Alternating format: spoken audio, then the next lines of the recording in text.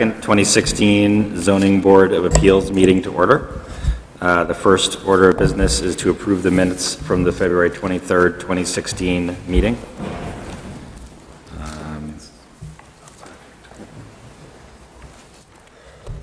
Seeing if we have enough people here. I wasn't here.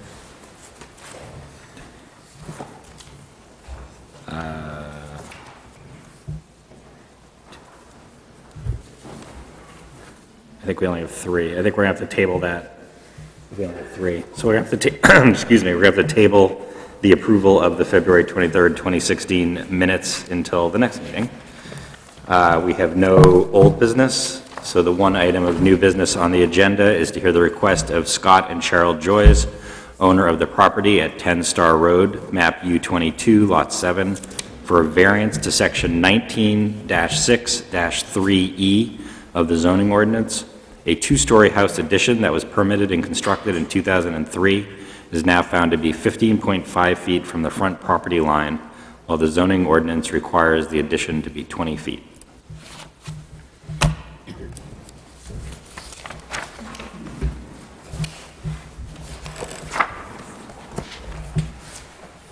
I want to thank the board for taking the time to hear us out this evening. I don't know how involved you want me to get through this. I've talked to Ben a couple times, and we've gone through it. To give you a little background, we have an addition that we had permitted on April 1st of 2003. At the time, we'd spoken with Bruce Smith. We started about, in January of that year, we started looking at addition. I looked at hiring contractors to do it. We had our second son was due about 2 months later. Our home wasn't big enough, and we looked to expand it. So we looked for contractors, and we just couldn't afford it. We priced it out, and they were looking somewhere around $120,000, $130,000 to do the addition, which was out of our budget. So I contacted multiple people, and at the time it was recommended that I speak with Peter Planza of Cape Cottage Homes. So I'd met Peter at the time, and he'd come out to the home and take a look and took some measurements and whatnot, and he and I'd sat down, and we planned for, we probably sat 3 or 4 times down for 2+ hours at a time, putting together an addition for the home. We tried very hard to make a home that would be aesthetically pleasing for the neighborhood, to blend it in, to not look like an afterthought of the house. One of the things that went along with that is we put the farmer's porch on the front to blend it in so it wasn't this kind of 2-story monster on the end of the thing that would stand out and look awkward there. It was an afterthought. It's something that Peter had mentioned to us that would blend in nicely. And we looked at it. They put some CAD drawings together. My wife and I looked at it and said, yeah, we like the look of this a lot, and we opted to go with that. Unfortunately, that's kind of where we're here today, because it ended up bringing the house forward further than we needed to. We didn't really have any reasoning to bring that forward. We didn't need the space upstairs. We actually ended up with an oversized room on the second floor, but it just kind of worked out that way to make it blend in nicely. At the time, Peter had come out. He brought some measuring equipment, a transom. We measured the property lines and went through, and we did not order a formal site survey at that time. But he was pretty confident we were good. We did find a monument pin near the front of the property that was about 3 feet back from the road. I'd like to be able to show that to you, take pictures and whatnot, but the telephone pole in front of my house was knocked down about 10 years ago, and it's gone, so it's not there anymore. When they pulled the pole out, the pin came out with it. So unfortunately, that wasn't there as a reference point that I could look to, but we did locate something at the time that we put the build together. Before we built, when we sent the permit in, Bruce had come out to the house to visit us. He walked the property line, he took measurements, and then I mentioned to him that I was going to be general contracting this myself, and told him what was going on, and he looked at it, and the only question that he'd asked in reference to the right side setback on the property to our neighbors at 14 Star, were we sure that we had the 10 feet, and we checked that several times, and we were very confident that we were going to be about 12 feet back, which worked out well with the site survey. We were about 12 feet. I got the number here somewhere, but it's well within limits as far as the setback on that right side. It had never come up as a discussion on the front side of the property as far as there being a concern with having to check that or anything. It just not something that we had thought about. We were 24 feet 6 inches back from the road at that point in time. We saw that monument. We felt we were in pretty good shape. Bruce had never mentioned this as a concern to us anywhere along the way, so we just never thought about it. So we completed the addition, we put it back together. They did additional measurements after we did the foundation, filled that in. They came out, measured again. We pressed on, and in October 2003, it was permitted, and we pushed through. We've been living in there since, living fat, dumb, and happy, and then early this year in March, we entered into a purchase and sale agreement with some folks to purchase our home. When they came out, they performed a They call it it's a real estate survey. It's kind of a casual survey that they do of the property. It's not a complete detailed survey, but at that time they came back and told us the house was 14 feet from the road. At which time I've talked to my realtor, and I was a little bit bemused, to be honest with you. I just didn't think, what are we talking about? We're 24 feet back. This can't possibly be an issue. They reiterated the concern, sent up some drawings. I think that they had talked to Ben at the time, and Bessie asked him in reference to that, and he'd gone through and said that you need the 20 feet, and if it was at the 14, obviously that would be a concern. So I called Ben over to the house, and I asked to meet with him. He came by the house, took a look at it. Basically, at that time, he told me I'd have to get a survey to figure out what was going on. There wasn't a lot he could do at that moment. So we purchased a survey from a land survey that came through, and he did a certified survey, at which point it was determined that the property was 15.5 feet from the property line in the front of the property. We are still 23.10 inches away from the road, but obviously we've got about a 9-foot setback on the road that we never anticipated in any way looking at it. They've done surveys of multiple houses in the street. Most of them are about 3.5, 4 feet back, and I'm not sure why my property is so different, but it is. So, which brings us to where we are now. I had met with Ben, talked to him, we did the survey. He advised me my first step at this point would be to go to the ZBA and try to grant an after-effect variance. I understand coming before you, this is not commonplace to happen. You don't do an awful lot of after-the-fact variances. They're pretty rare. I've spent quite a bit of time looking through minutes for 20 years trying to find some sort of reference point to this to work with, and there's not a lot of precedent in it. It has happened a couple times that the Zoning Board of Appeals has issued an after-the-fact variance for a very similar concern to this. I did find a couple examples which I would be happy to hand out if you wanted to see it. Don't know what your concerns are. I also found some information. I know that they changed the law, or amended the zoning ordinance earlier this year to the fact in someone in my situation, they would require a survey because this is something that had previously occurred. So now if any addition in excess of $10,000 in price, that's going to be within 5 feet of setback, you now require a survey. Would have been cheap money in relative comparison to what we've been to thus far. We've had to we've had the land survey done. I've had to consult with an attorney. We've lost the purchase and sale agreement at the home at this point, so we're kind of regrouped from that. We've signed with another home that we're proceeding with the purchase of, and puts us in kind of an awkward situation because shortly I'm going to have 2 mortgages here. And I could survive with that for a while, but if I can't sell this house, obviously that's going to put us in a hardship that's pretty unexplainable. It's pretty tough. We've had knots in our stomach for a couple months about this. I've reached out to all of my neighbors, which multiple of them are here today. I didn't ask any of these people to come. I truly appreciate you being here this evening. Your support means a lot to me. They're very nice people that have taken time. I've spoken with, I believe, everyone in my street, and everyone that I've spoken with has been supportive to our concerns. I know that Ben has, you've given copies of letters. I know Ben got some emails in addition that I had not seen. Support. I don't know of any negative comments that have been received in reference to our concern. I know in the attachment, I put examples of a lot of homes that were in similar circumstances. There are homes that are closer to the road than mine on the same street. Obviously, these are homes, they're non-conforming lots, as mine is, and these were built this way a long time ago, so it's, it's not the same thing. I'm looking for something after the fact, but it's not out of character for the neighborhood, what's going on. This is not a home that's going to stand out that it's sitting really close to the road. It's very similar to multiple homes right within 6, 7 houses of my home. It would be very similar character to other homes in the area. Basic where we're at is I'm asking for your help on this. We're in a real bind. We never tried to put ourselves in this situation. We thought that we did everything we could to make sure that we didn't end up in this situation, and obviously that didn't work out very well.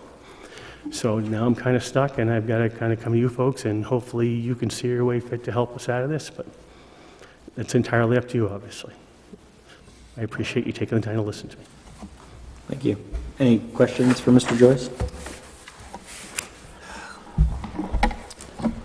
So the original application is here, and the setbacks on it are listed as, this is your application from 2003. Front setback, existing 31 feet, proposed 24 feet 6 inches. So it was not built to this, the application? It was built to that, but when we put the setback, we did it to the road, and they have I gave you a copy of the blueprint. It's not real clear, but it does detail that the 24/6 is from the road. Then we put that on there, and it is in that packet. I had to take a photocopy of the original because I didn't have it anymore. Unfortunately, Would that be this plan? that would be right there. So there was a blueprint, and they have the full-size version up in the planning office upstairs. And that was a photocopy of that was taken, showing the 24 6 feet from the road as far as was put on there. And that's something that Peter Plans had put together for me at that time.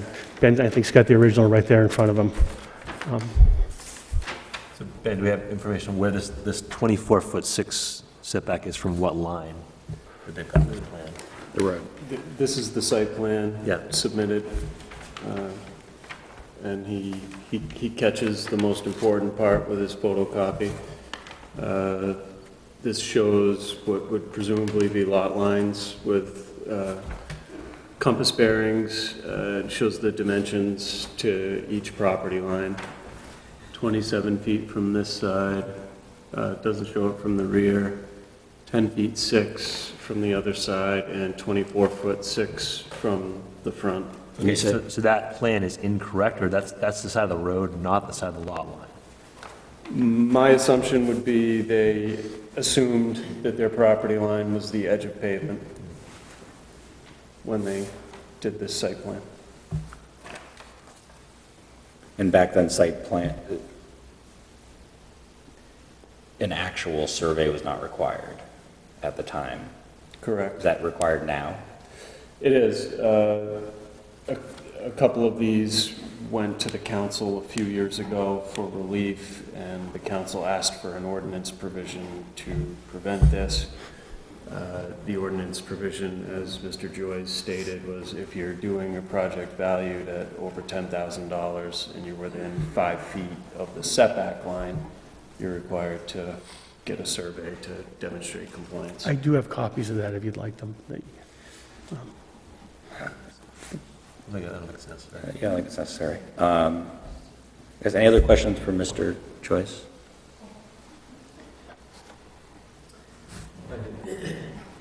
Could you, I heard you talk about perhaps what you thought was a property pin or a monument, maybe next to a utility pole that's been removed. Can you go back and explain that a little? Yeah, on the front property line, and I'll be honest with you, that doesn't line up with the 24/6. The 24/6 was to the edge of the pavement, when we put that number in there. And I take responsibility, that's shame on me. I didn't know any better. I was working with someone else at the time. At the end of the day, it's my fault.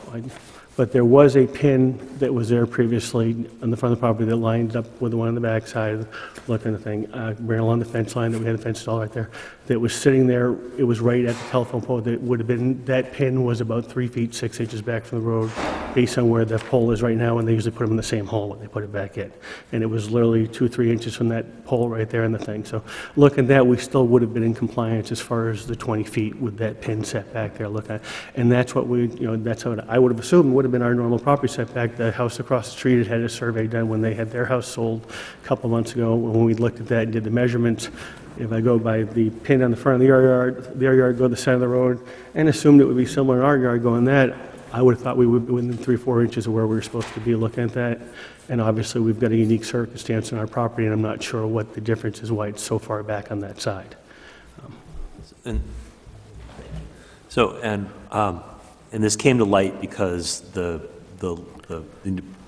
potential owner, his lender, or somebody wanted to do. The lender site survey. commissioned a Site mortgage survey that they came out, so it's not a full-on survey, but it was a. So how do we think they determined, if the pins you're talking about aren't there anymore, how did they determine that? I'm assuming they went from the back property line and measured the way forward is where they went through, would be my best guess as to what they did.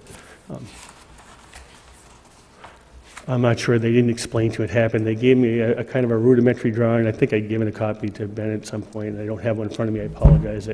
That was very, it showed the house at almost like quite an angle that doesn't exist. It's almost a perfect 90, it's very slightly off, and we looked at that and we're pretty skeptical. We didn't really think that there'd be a lot of honesty to it when through it. We were quite shocked when they came back at the 15.5 feet. And so when you purchased the home, what year did you purchase the home in? 1999, I believe. Do you have a similar survey, a similar site survey? We didn't because we'd ended up purchasing it from my mother-in-law at the time, so it was kind of an easy transaction. We were actually already living at the home with her at the time, and we just purchased a home for her, so it wasn't, we never thought much about it. We weren't buying it from strangers. We just bought the house from her, and it just never came up as a thought on it, to be honest with you. It just...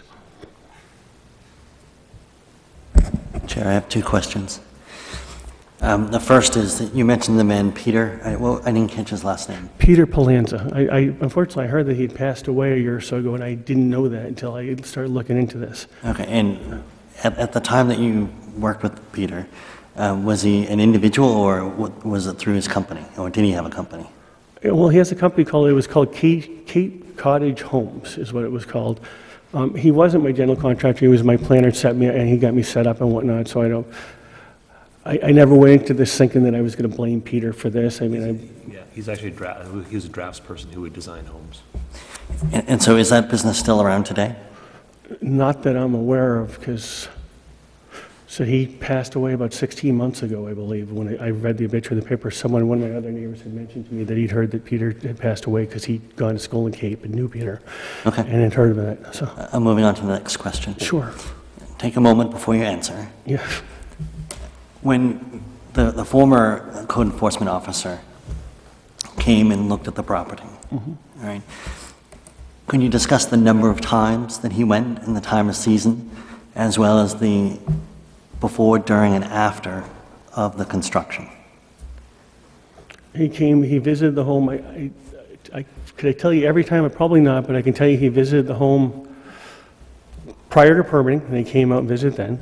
He visited when we poured the foundation, came out, and I believe he came out before we poured and then again after we poured. He came in at framing. When we did the electrical, he came in for that. Plumbing, actually, he came in after we poured the foundation. He came in to check the plumbing test for the stuff for the floor and whatnot, because we had to do I remember doing a pressure test on the floor drains and whatnot that he'd done at that point in time. And then he came in for an electrical inspection, and then I believe the certificate of occupancy was the final time. So it was at least 4 times. I couldn't tell you to be exact. But somewhere within that neighborhood. So. And all right, I have 3 questions. Sure. I've got all night. So in the paperwork, there's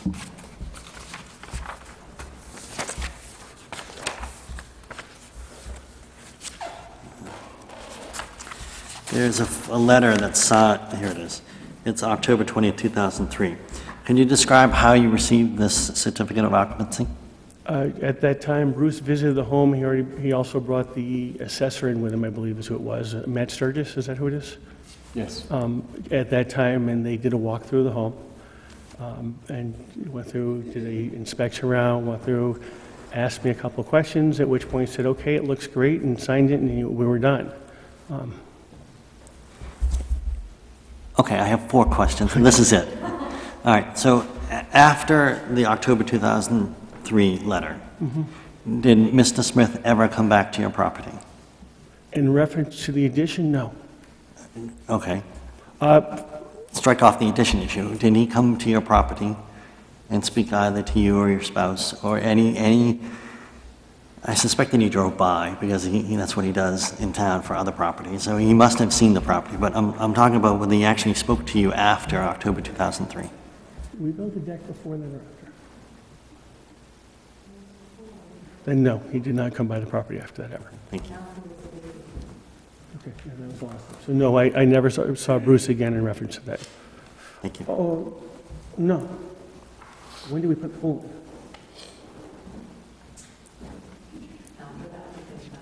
He did come by my house for a separate, I apologize, we received a permit for the pool, and Bruce came out at that point because of the pool. He did visit the house. It had nothing to do with the addition, and we never spoke about it, but he did come out to give us a permit for an in-ground pool to approve a permit for an in-ground pool that we put above-ground pool in the backyard. I apologize, I had to timelines a little. Sure, and he only came once to visit that application? Well, at least once. At least once on that I can think. I can't remember if that was twice or not, to be All right, honest with and do you know what year that would, what that would be? Probably 2004? It's either 4 or 5, because it's when my youngest son was still in a floaty thing, so he was at least a year, but Okay, thank you. Questions? I'm sorry? That's 7. Count follow-up questions. Any other questions?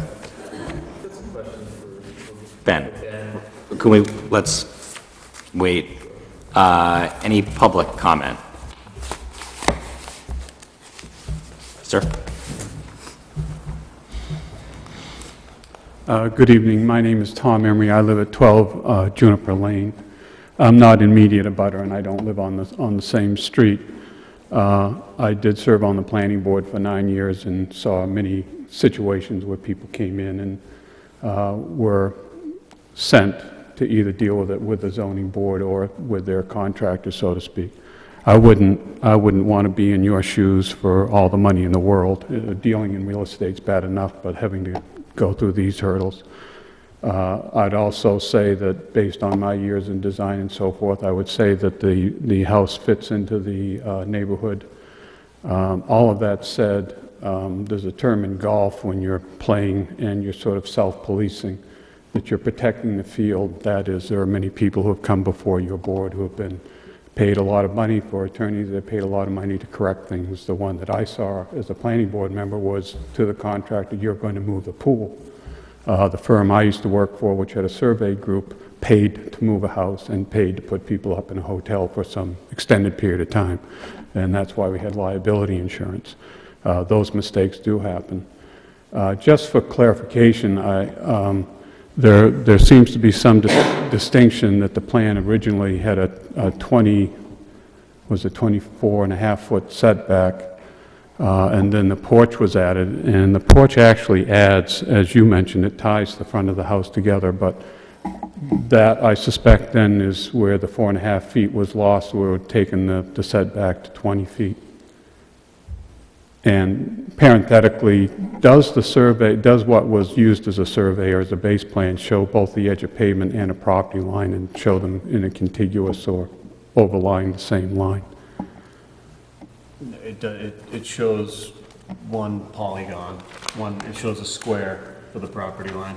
With no distinctive characteristics. I mean, you can take a quick look if you'd like.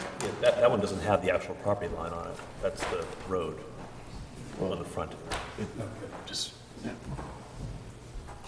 I want to be very clear. As a neighbor and in a situation like this, I would be in a lose-lose situation if I were to oppose this, and I certainly am not here to oppose it. And based on my experience, I can't support it. But what I am going to ask of the board is to please be very clear when you deliberate what standards you have to meet in terms of finding a hardship or being able to grant a variance under this situation. And I think it would be helpful to the applicant, as well as certainly myself and others in the audience, if you would speak to what responsibilities, if any, the prior code enforcement officer has in terms of going to a property and saying that, signing off on the foundation would be the first thing that I would wonder how that could happen unless he were presented or she were presented with false or incorrect information. But that would be helpful. And I just wish the applicant good luck. Thank you very much. Thank you. Any other public comment? Hi, my name is Marcia Corradini. I live at 36 Murray Drive, which is the corner of Murray and Star, so I'm about 3 houses away from Scott and Cheryl. As I said in the remarks that I sent to you, Ben, the house fits into the neighborhood. It does not look awkward with the farmer's porch or the garage addition. In fact, it brings the house into conformance with more homes in the neighborhood. A lot of homes have been renovated, and all of them have been improvements. And Scott and Cheryl certainly did nothing out of the way as far as that goes. I also know that it's easy to take the edge of the road as your property line because you maintain it to the edge of the road. I think that everyone would be surprised to learn that the property line is in their lawn. And so in some respects, we're taking care of the town's property for the town. I don't see any point in rationalizing why the former code enforcement officer came up with a different interpretation than you're looking at now. I think most probably the person who put the plan together was not a surveyor, did not look at the recorded survey plan, either in the registry or here, and felt comfortable when they found a pin that it was a pin they could rely on. So I have no qualms at all about your granting the joys of variance. Thank you. Thanks. Any other public comment? Thank you. Open up to board discussion and questions for Ben. Got a couple questions for Ben.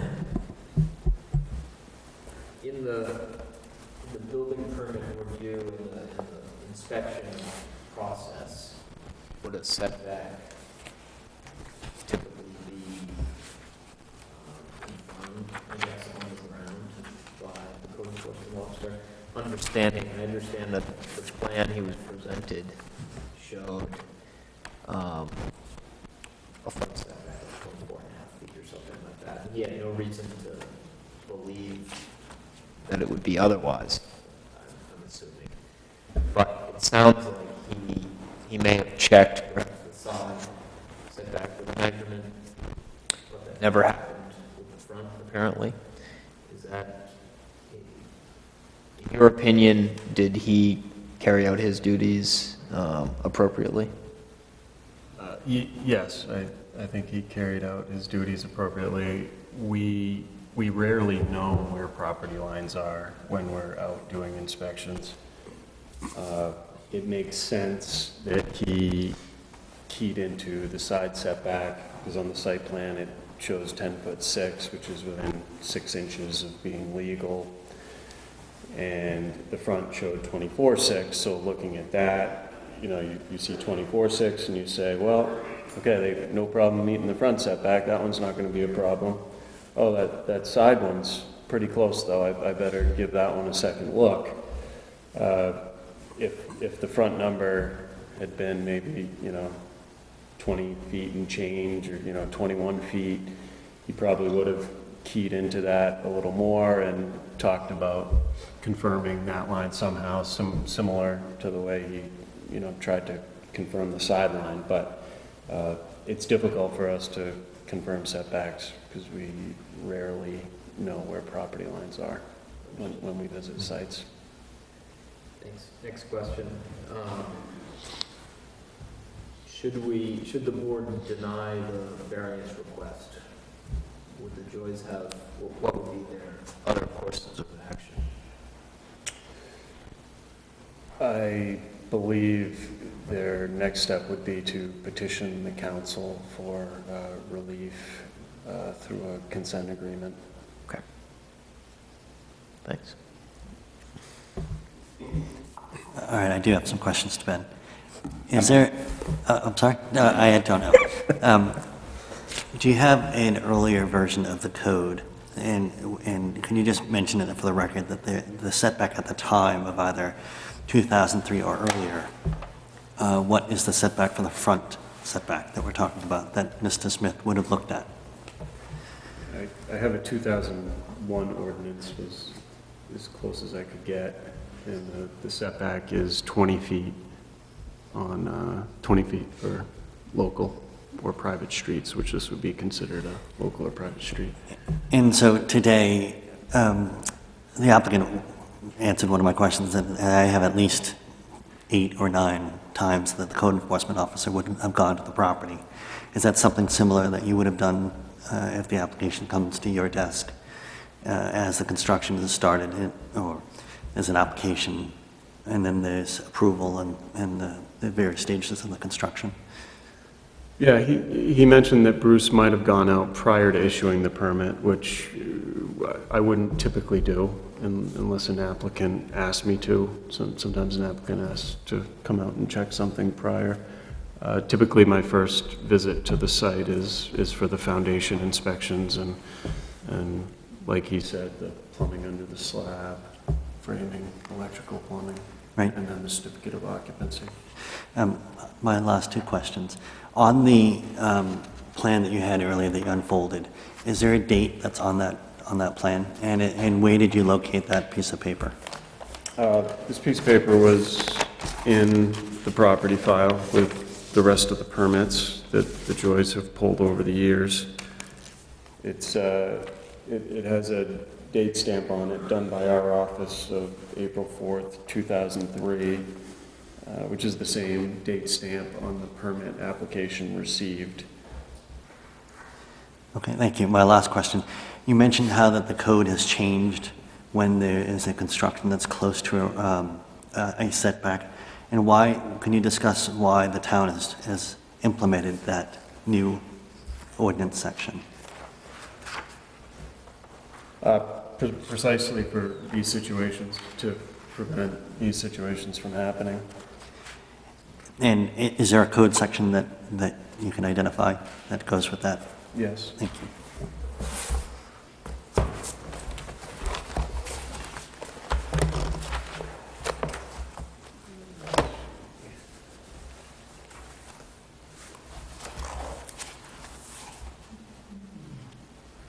It's 19-3-3C, The new code, that's page 29. page 29. 19-3-3C1.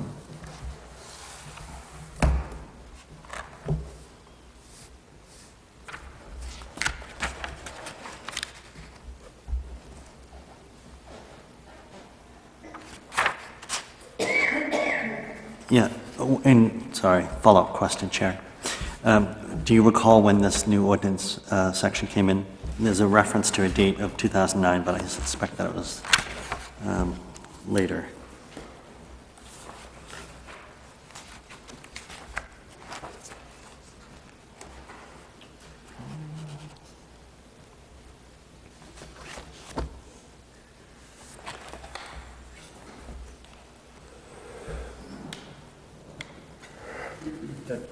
That was later than 2009. It was right around 2013. I can't say for sure. All right, thank you.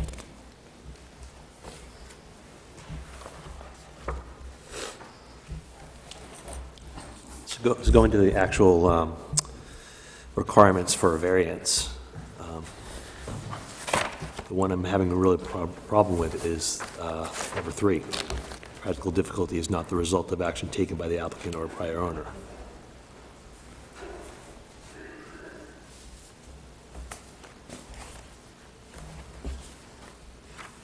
And certainly, it fits in with the neighborhood. It's not an undesirable change in the character. It is due to the unique circumstances of the property. But I'm having problems with number 4. Yeah, I mean, I would agree. I'm sorry? I would agree. So I guess that was good what Michael asked about the other remedies available. So it sounds like the town council had matters like this come before it, so they said, oh, wait, we've got to change, and they granted relief for these things theoretically, or maybe they didn't, but then they encouraged the adoption of the zoning ordinance that we're talking about. This would have triggered that desire for boundary survey, requirement for boundary survey, I would think. Yes. Yeah. This would have triggered that requirement, and there's one known instance of the council providing relief. Okay. So that says to me that this has happened before, and the council has dealt with it in some fashion. So that does sound like they're bailiwick. I mean, the problem that I'm having with 4 is, what we're hearing from Ben is that the former code enforcement officer was basically doing what you would have expected him to do. You would not have expected him to go out and take the measurement. You would have expected him to rely on the application. Yes. And so once, he wouldn't be going out to, after the foundation was poured, he wasn't going to go out to measure after the foundation was poured to see if it was meeting the setbacks. He was going to inspect the foundation. But even then, he wouldn't know where the line was. Right. Yeah, I mean, when I go out for my first inspection my job is to inspect the foundation. Occasionally, I will do a measurement to a property line, but only if there's some sort of red flag or something going on. Sometimes a neighbor will call and say, I think that foundation's a little close to the property line, or there could be another reason, but I would only measure from the foundation if there was a red flag. All right, I have more questions. On the issue of a red flag, there are some things that are subtle, and then there are some obvious red flags. Can you give us an example, something that would just jump out at you that you'd say, right, this has to be dealt with even before an application is approved? Well, like I said, and like Scott said, on the side setback, when you see someone's building within 6 inches of the setback, that's an automatic red flag where you're calling the person and saying, hey, you're proposing to build within 6 feet of the setback, and that may be why Bruce went out prior to issuing the permit. He might have called the Joys and expressed that concern and said maybe we should do a site visit and just make sure you've got that 6 inches that you think you have. So that's one, is when you're really close to a setback, that's a red flag. And then the other obvious one is when a neighbor calls and says, I think that's close to my property line. Sometimes you could go out and sometimes a property line may be apparent if there's a fence, although fences aren't necessarily indicators of property lines. If I went out and was measuring a foundation and there was a stockade fence, 6 or 8 feet from the foundation, I would probably question the situation, but those would be some examples. I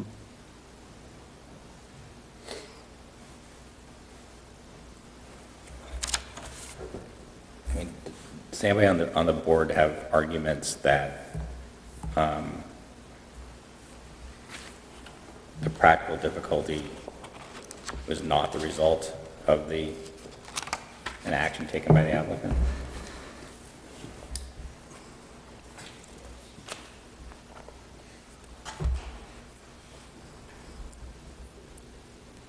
Is that what we're trying to get at, actually? Is that Yeah. we're trying to try to get it on to the code enforcement officer almost? Well, that was one thing I was exploring, and that's not even, that would, is there some blame that could be shared, or, is there something, because if the code enforcement officer wasn't doing his job, then, and again, I don't know if it would necessarily fit within the language of the ordinance, but it would seem like the town was at fault. There was some shared, fault that the town should have stopped this from being built.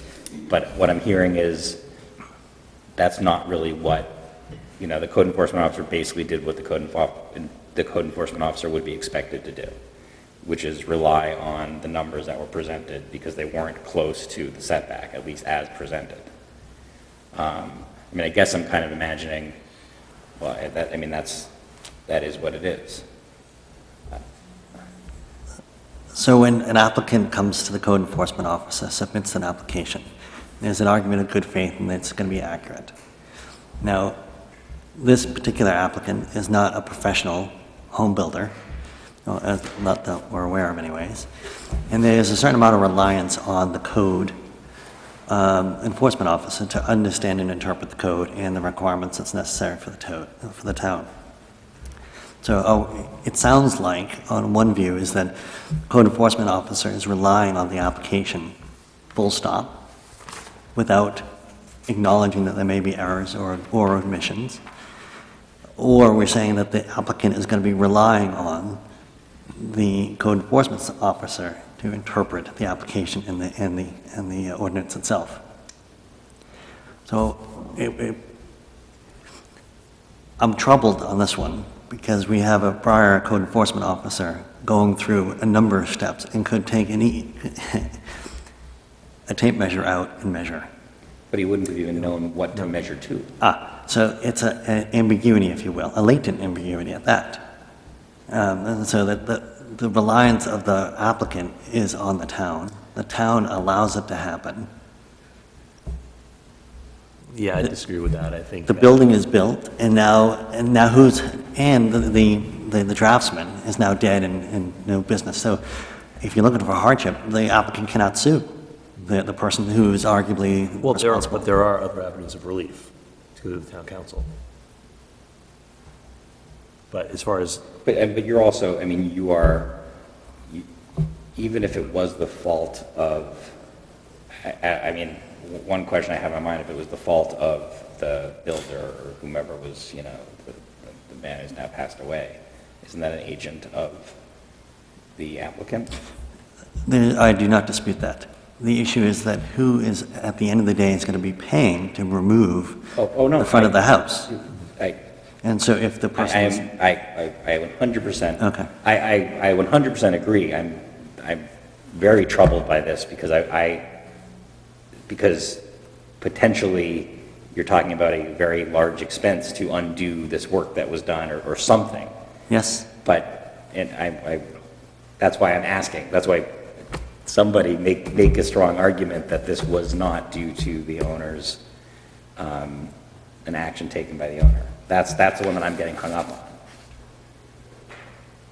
And That's, let me take one step back. The action of the applicant, and it gets into the state of mind of the applicant. I was going to say the mens rea. So does the person know that it's an error? Or should he have known? All right? practical difficulty is not the result of action taken by the applicant. Action, we're not talking about state of mind, we're just talking about action taken by the owner, taken by the applicant. I believe 100% he thought that was property line. Absolutely. But the variance says a result of the action, and that's...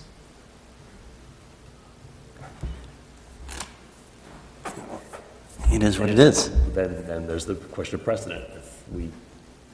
That anybody can do this. I don't agree with that. I think we have some fairly unique set of circumstances here. You had mentioned that you had some prior,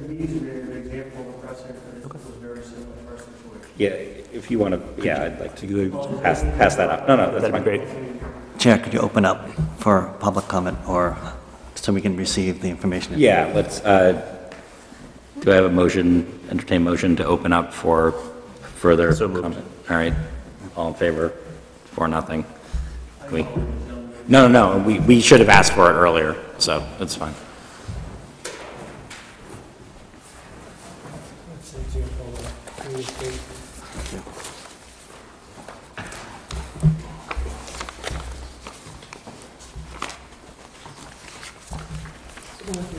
That's just the previous discussion that they had in reference to the ordinance being changing on that. They mentioned, the town council mentioned they thought that the board had was a valid option to say something like this. And the other thing that they mentioned... Sorry, could you go to the microphone and then restate what you just said? I apologize. The one other thing I would mention real quickly, anything done before 1997, Ben has the power to fix it on his own. He doesn't even need to go before you folks. For some reason, they brought that ordinance into effect in December of 2003, which was after the time that we completed the addition. So there's a 6-year gap there for whatever reason. So had we done this prior to 1997, he could make the call on his own as long as it wasn't below a 10-foot setback based on the ordinance at that time. And I do have a copy of that in here, but so I expect he's familiar with it because it's something the code enforcement officer can do. So had I done this a few years earlier, he could have it would be within his authority just to say, yep, this is the right thing to do. In this case, obviously, it was built after that, so there's not much I can do about it, but it has happened another time. I think I highlighted the section there where there was some precedent for this having occurred. It was a pretty similar situation. I believe that they had gotten a variance, but they were about 5.5 feet off at that time on it, and it was a measuring concern of some sort that it had occurred at that point in time on it, so it was a very similar type of thing that was going on there. It does say mentioned as you go through the town, and I've addressed the town council on this prior to this meeting, and they felt that you folks were the proper venue to deal with this. And as you look at the discussion on the ordinance when they were coming, they felt that this was something that you guys could resolve when something like this came up. This was an issue that could go for the ZBA to try to be resolved before the council get involved, because it's not something they like to do. There are a couple examples of consent agreements, but they're pretty few and far between. I probably got 20 hours into researching this, looking at minutes forever to try to dig some of this stuff up, but that's just something that, just the things that we've seen in the past.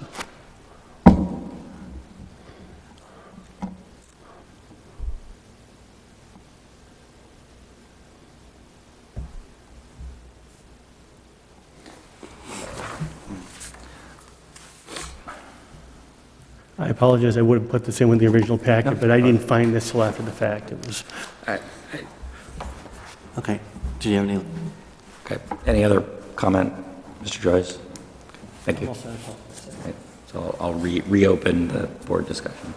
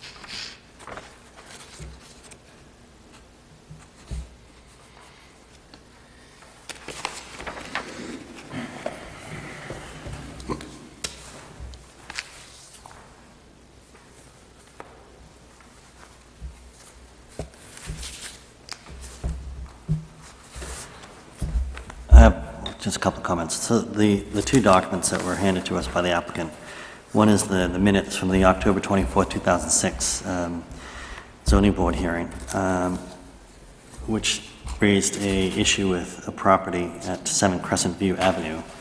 And then there's a second document dated August 7, 2012, which is from the town planner, Maureen O'Meara, and there's a discussion in there actually on 7 Crescent View Avenue. Ben, so this is essentially the background scenario that gave rise to the ordinance that we were talking about earlier. Yes, the Maureen O'Meara memorandum was written for the zoning amendment for the survey requirement. Thank you.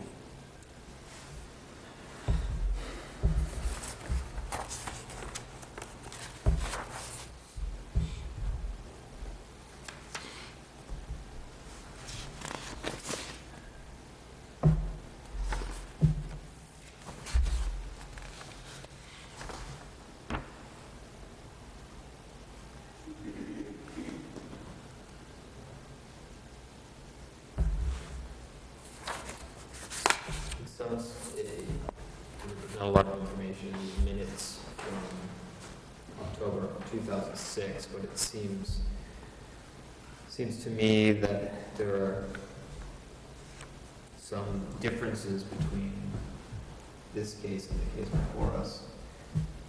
Notably with the case on Crescent View that's referenced here, there was a variance granted. Granted, for that right. previously, and the applicant was relying on a survey. Turns out the survey was incorrect, which resulted in the need for a second variance. That to me is Different. different than before us. Sorry, Mike, why is that?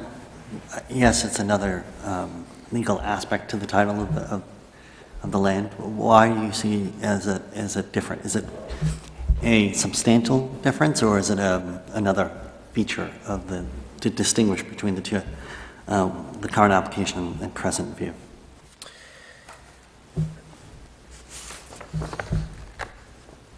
Well, for one, I mean, we don't know a lot of the facts because there aren't a lot here. But I imagine what happened at the time. The applicants, the Millers, came forth with a request for a variance, and it was necessary because of the uniqueness of the property and the other standards that are required there.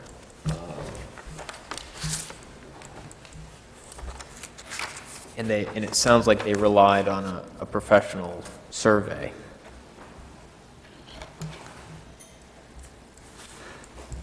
Which turned out to be incorrect. Correct. Whereas this case, it sounds like the applicant prepared the plan. Yeah, I think the Millers relied on a mortgage survey. They came to the zoning board with a mortgage survey, got a variance with a mortgage survey, then a real survey comes out and is a couple feet off. To me, that's a difference. So there's almost like a higher standard that the Millers knew there was an issue. They came to the zoning board for a variance to build in the first place, and then they did, and then we find out the survey was incorrect. Oh wait. So it's not the variance itself.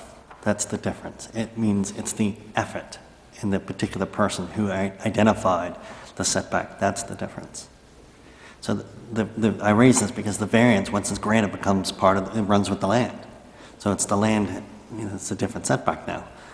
So I don't see the variance as this distinction. I see it as the title company or whoever that made the plan that actually made the distinction as to where that property line is for the setback purposes.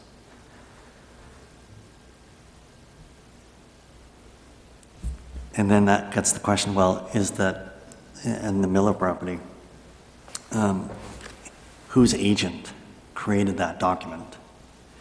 And for our purposes, is it a distinction that's relevant to saying that they should know better versus what we're looking at is that if a homeowner does it himself or herself, then they have a different standard of care, as it were. But, okay.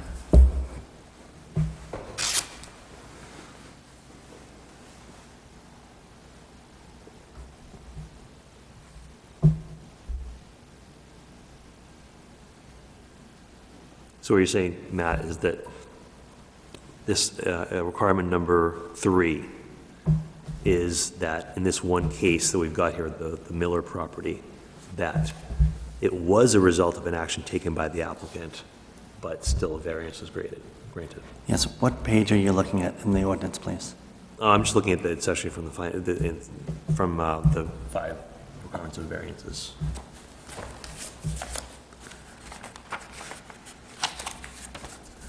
I mean, the board found in that it was, under 3. I'm sorry, under the same item, the practical difficulty is not the result of an action taken by the applicant or a prior owner. I mean, that's what the board found. Right. So that was their finding. I mean, we can assume that that was the finding because they viewed the mortgage survey as not an action to, the surveying of the land for the mortgage, that was not an action that was taken by the homeowner. That's quite a possibility, that they relied on a professional.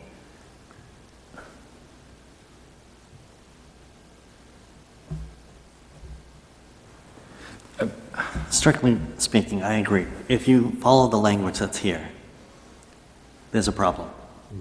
And there should be no variance. Absolutely. Because if we're strictly reading that language, then you can't get around that interpretation that an act by a homeowner or the former owner may prohibit any variance. Then there's no remedy here before the board.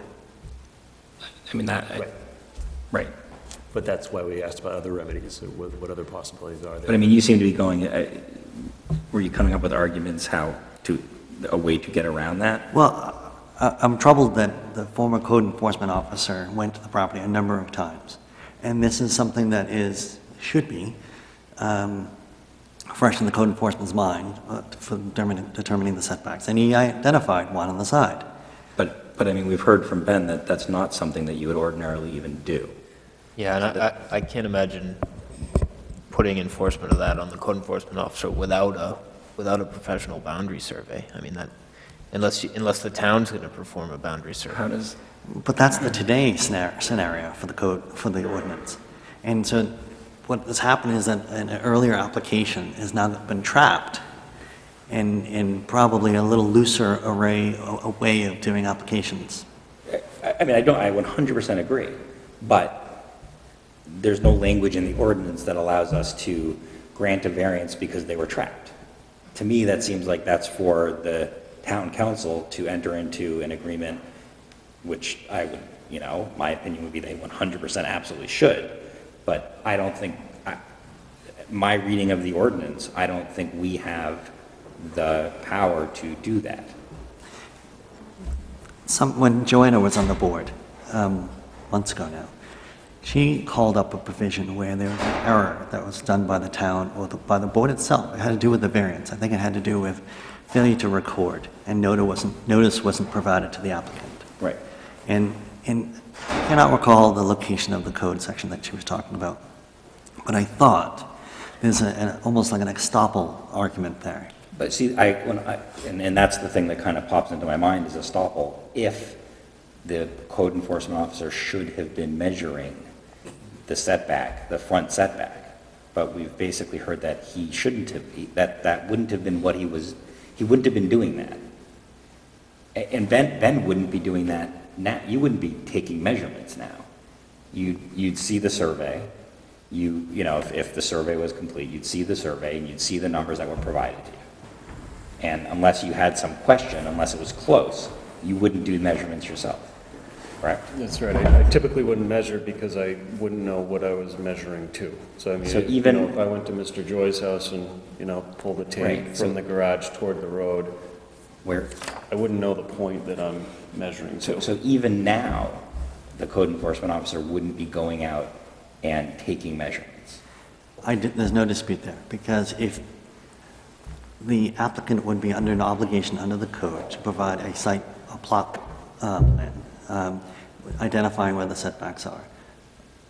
Correct me if I'm wrong, the code enforcement would look at it, make sure that it's stamped by a person that's educated and skilled to do this type of drawings, and there's a presumption that that is correct. We don't have that in this particular case. We have a handwritten drawing by a person who's now passed away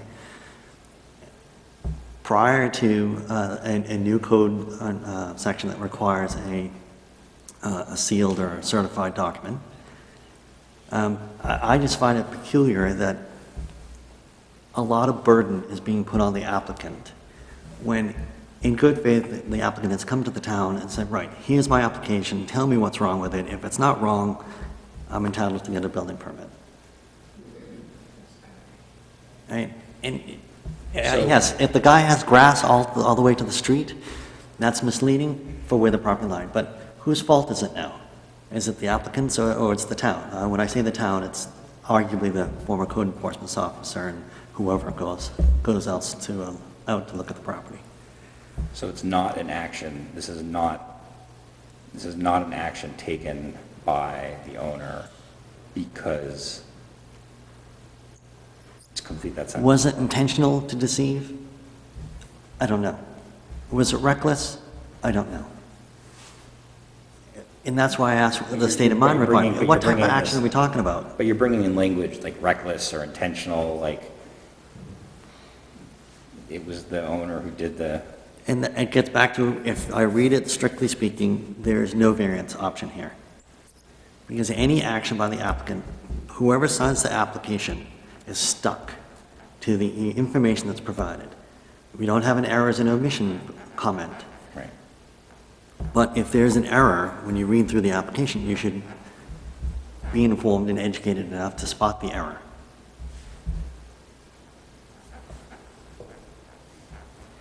The argument is that when you go out to the property, where do you perceive the property line starts for the purpose of setback?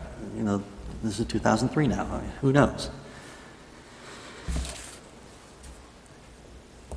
Just briefly, I'm not sure if the remedy to the town council is really a remedy. There's more uncertainty. Yes, it's a procedural option, but that could be the only remedy. It's not really a result that resolves the issue, because it could come down to, yes, it comes back to us for a variance, or will be, you have to take down the structure, or that portion that offends the setback.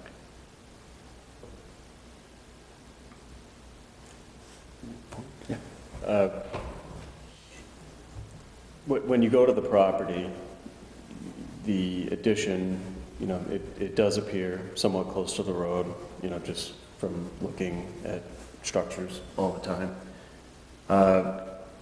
The utility pole is only about 20 feet from the front of the addition. So, you know, an argument, I would like to say that, you know, back then, you know, you walk up to inspect and you see, oh, that looks a little close. You could pull to the utility pole, which you know is in the public right-of-way, and you could see that there's at least, you'd know for a fact that you're not 24/6, that if you just pull from the foundation of the utility pole, you're in the ballpark of 20, which could have created a red flag. Would I have picked up on that? I'm not sure. I think the thing that threw Bruce off was the side setback. That's what he keyed into. And the front setback had 4.5 feet of play. And so it just wasn't in his mentality to focus on the front.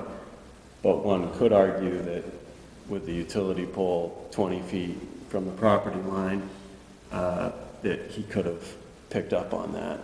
And then measured, because And then, you know. it would have, it may have raised, it possibly should have raised a question in his mind as to the front setback. Yeah, and the only other fact I would point out is in the zoning board meeting in 2006, a zoning board member asked the former code officer what could be done in the future to prevent such errors from happening, and he states that the most he could do is continue to instill to future applicants the need to be accurate with site plans and surveys. The minimum allowed currently is a mortgage survey. And this is 2006. This is after, right? And that was after, so that may have been a policy change due to something else. When was the telephone pole removed? What year? Do you recall? It's after 2003 or before. After. So that theoretically could suggest a signal that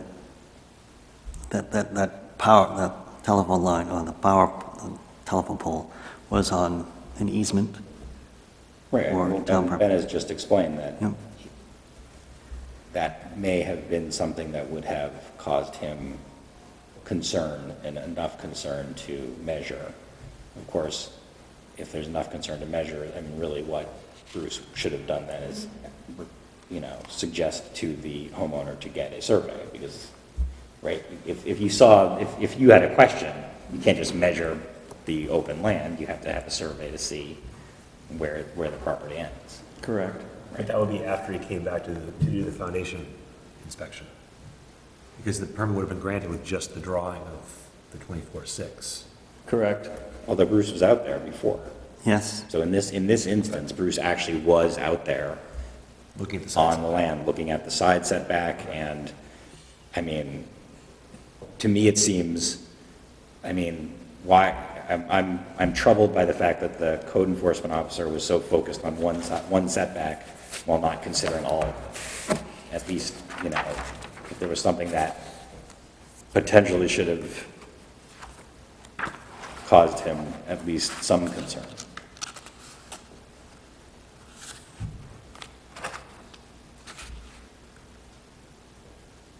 I mean, generally, I'm troubled by the fact that, a very large expense could be imposed on a current homeowner based on, even arguably an error by a code enforcement officer, or not following best practices as the code enforcement officer.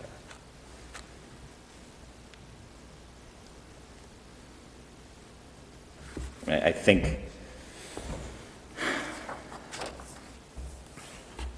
the language, and no other feasible alternative to a variance is, the practical difficulty is not the result of action taken by the applicant or a prior owner. Can you interpret that to bring in the former code enforcement officer's actions?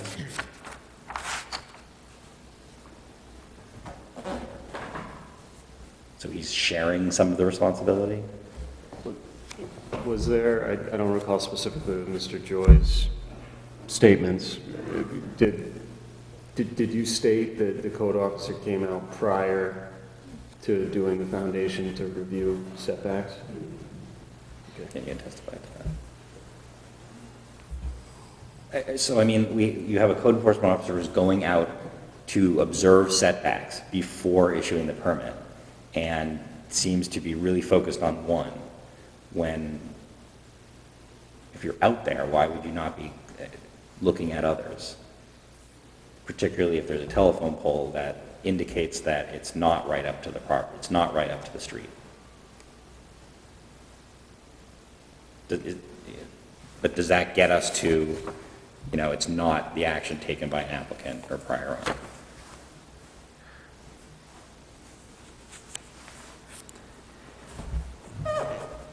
Look at it this way.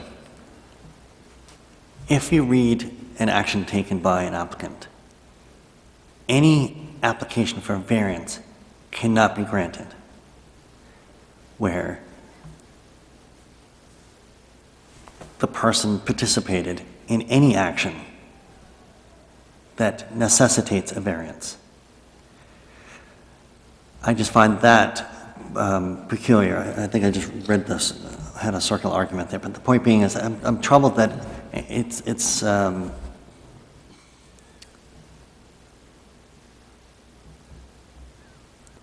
strict liability. Any action, there's no variance. And that seems a higher standard for variance purposes. When I say strict liability, strictly speaking, there can be no variance if an action by the applicant or the former owner is... What caused the need for the variance? Yes. I mean, obviously, okay, yeah. So what you're saying is that section of the zoning ordinance is kind of problematic. Well, I think you're saying interpreting it strictly in its most strict sense. But I mean, aren't we supposed to use the plain language of the ordinance? The plain language is the plain language. It's not, It's not ambiguous. I mean, the language of the ordinance is, well, and I mean, and the ordinance was changed in part to clarify and to avoid these types of situations. But at the time, the ordinance was what the ordinance was. And how do you, the practical difficulty is not the result of action taken by the applicant or a prior owner. How is it not? I think that was the question that I started with, an hour ago. Can we just park that discussion on the voting? To have this, to approve this application, it has to be 4 or nothing. Is that correct? Because we have a quorum of 4 voting members. Right. Okay. To approve the variance. Well, I mean, to pull, where's you guys? So I feel terrible for the Joys. I think it's a horrible situation. And I appreciate sort of the discussion, trying to find a way to approve it. But at the end of the day, the way I see it, the applicant built an addition 10 feet into the setback.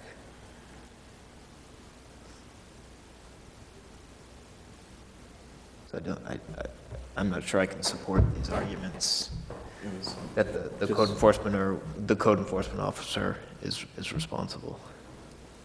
Yeah, it was 4.5 feet in from the setback, just. Okay, just sorry. For the record. 4.5 feet. It was 4.5 feet. It was 9 feet closer than the application stated, which was 4.5. Okay, yeah. 4.5 feet encroachment. And I think we're kind of tying ourselves into knots, trying to figure out to get a way out of it, and we're kind of taking the former code enforcement officer, throwing him under the bus almost for what Ben was saying that we, wouldn't be normal practices. And in my mind, probably a consent agreement with the council is the appropriate way to do this, I think, in my mind. And I think based on other things here, that's something they hopefully would be open to, because they changed the zoning ordinance to correct it. So that recognizes that these things happen and that there have to be remedies for them. Yeah, I'm trying to twist myself in knots to get around 3. And the fact that, I think just the fact that we spent like an hour, I'm trying to convince myself, find a way to meet that it wasn't the action by the owner. And I don't think I'm comfortable saying that it was not.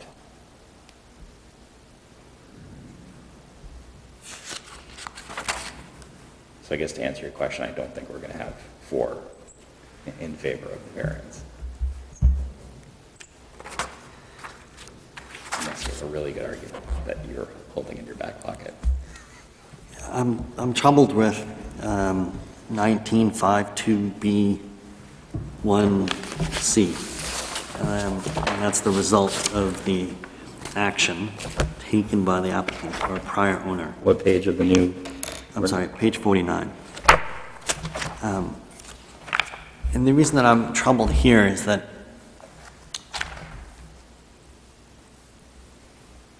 this is that subparagraph C at the bottom. It doesn't seem fair that a homeowner, current homeowner, is precluded from seeking a variance due to an act of a former owner. I understand that it says that. It just seems... Yeah, but you're arguing about the fairness of the ordinance, and that's not our job to... No. Thank you, Chair. And so I take your points. I get it. I just don't think that subparagraph C is drafted correctly, but our hands are tied. There's no overt evidence to show that the former code enforcement officer made an error. the circumstances of the property arguably are misleading at the time, because whether there was a telephone pole or not, whether the grass goes to the edge of the road. Unfortunately, we don't have the draftsman available to talk to us.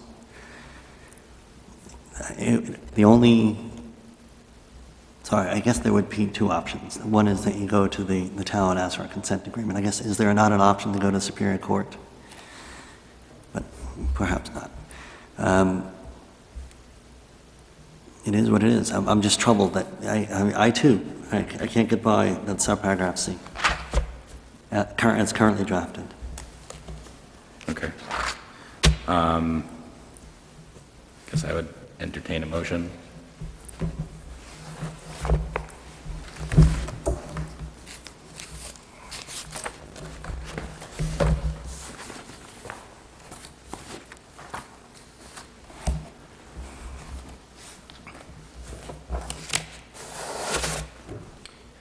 I'll make a motion to deny the request of Scott and Cheryl Joyce for a variance for a two-story addition constructed in 2003 at 10 Star Road, map U22, lot 7. A second? I'll second it. Any board discussion on the motion? All in favor? Okay, so 4-0, the board has voted to deny the request of Scott and Cheryl Joyce for a variance for a two-story addition constructed in 2003 at 10 Star Road, map U22, lot 7.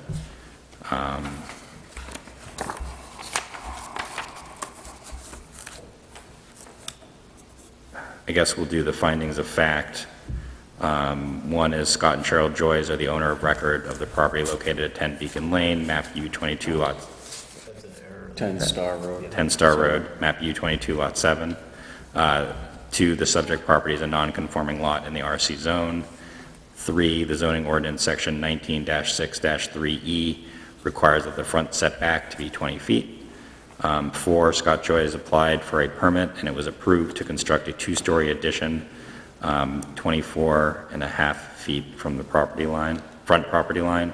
5, the addition received a certificate of occupancy on October 20th, 2003. And 6, a recent survey shows that the addition is 15 feet 6 inches from the front property line. We don't need the additional findings of fact since it was denied.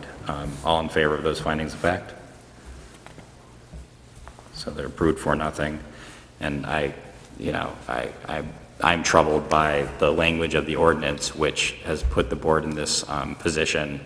And I would hope that if, this is taken up by the town council for a consent decree, it seems like this is exactly the type of situation that was discussed in this August 7th, 2012 memo, which led to the revision of the zoning ordinance. And it would seem like this is definitely appropriate for a decree from the town council for some relief for the homeowners. Yeah, I mean, Matt's right. There is a Superior Court option as well. You may want to have one additional finding. You could probably just use number 3 as your sole additional finding. Would we want to actually read 1, 2, 4, except 1, 2, 4, and 5 as? You could do that. Do all of them? You could do, yeah, either way. Well, meaning complying with 1, 2, 4, 5, and 6. Sorry, Chair, could you suggest a motion to open up? Would somebody like to make a motion to reopen discussion on additional findings of fact? All in favor? All right, we're now discussing additional findings of fact. We can add the points that you raised with Ben. So now that just goes back into this Yes. run. Okay. Okay, I think it would make sense to make those additional findings just to have the most complete record Yes. as possible. Yeah, and Yes. say in a positive way, like say Yes. it complies in Okay. this section. So additional findings of fact, the need for a variance is due to the unique circumstance. Is that, I'm sorry. Is the need for a variance due to the unique circumstances of the property? Yes, because it's not in compliance. Not because of the neighborhood, it's just because of that property. Be- I- Explain that, I mean, Prior to construction, I guess what we're talking about, does this apply prior to when the addition the was built addition. or today? Right. Because I think Aaron's looking at it today, it's unique because it needs a variance because it's right, but that doesn't, unique. Right, not because there's 5-foot setbacks in the entire neighborhood and they're trying to get closer. if this were coming to the board and the addition had not been built, we're not approving it at all, period, end of sentence. Right, we'd ask them to move back. Right, I mean, we would not approve any variance to go at all, and this, to me, would have been one of the reasons. So that to me is not a finding of fact. Okay. That I would vote for. But what you're saying then is that even if we didn't find it granted a variance under number 3, we would have not granted one under number 1?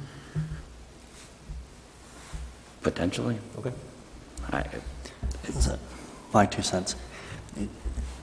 Why don't we just say that there is a need because of the unique circumstances of this property, okay? And include some of the language that you talked about at the end after we had approved the earlier version, saying that, talking about the consent decree. My dicta. Yes. Yeah. Because those points, I think, have weight that could assist the applicant going forward. And that's a finding of fact, because we're all troubled here on this application.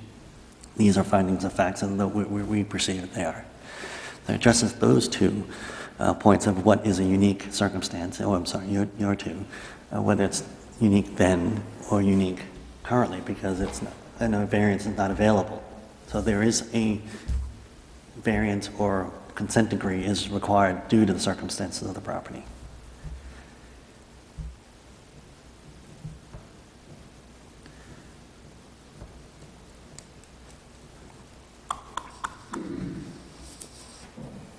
So you're suggesting instead of 1, some language say, I mean, the problem though is these findings of fact match the language of the ordinance. And findings of fact that don't match the language of the ordinance,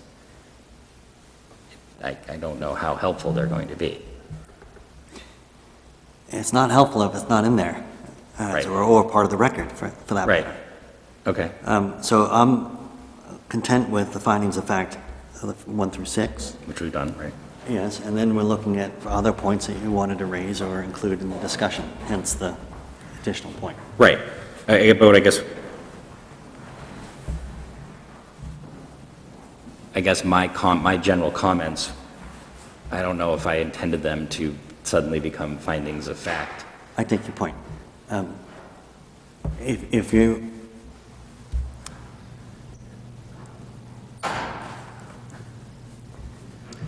Appropriate relief is needed due to the unique circumstances of the property. Right. Is that... I agree. Okay. Can we strike the need of the variance, or you don't even want to use the appropriate remedy is needed for this property? I would agree that some appropriate remedy is needed due to unique circumstances. I would not say of the property, but I would say unique circumstances. Of the application? Of the unique circumstances of the unique circumstances of the application, sure. That ties it all. I mean, that's everything. Okay. So a proposed additional finding of fact would be the need for a variance.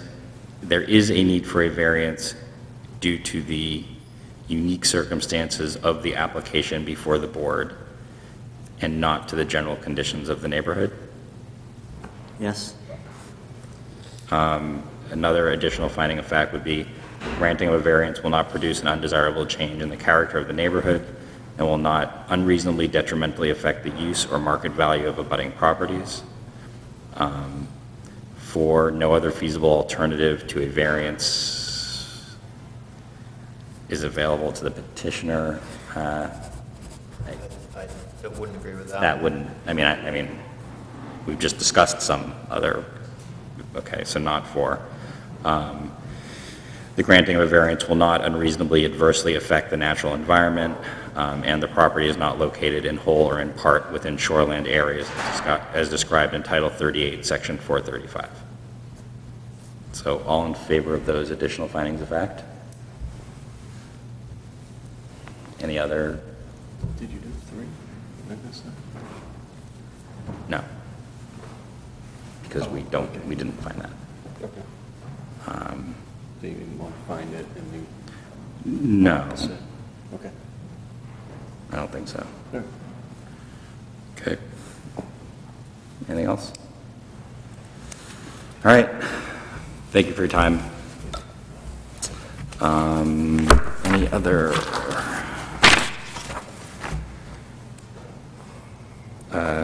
Motion to adjourn? All right, we're adjourned.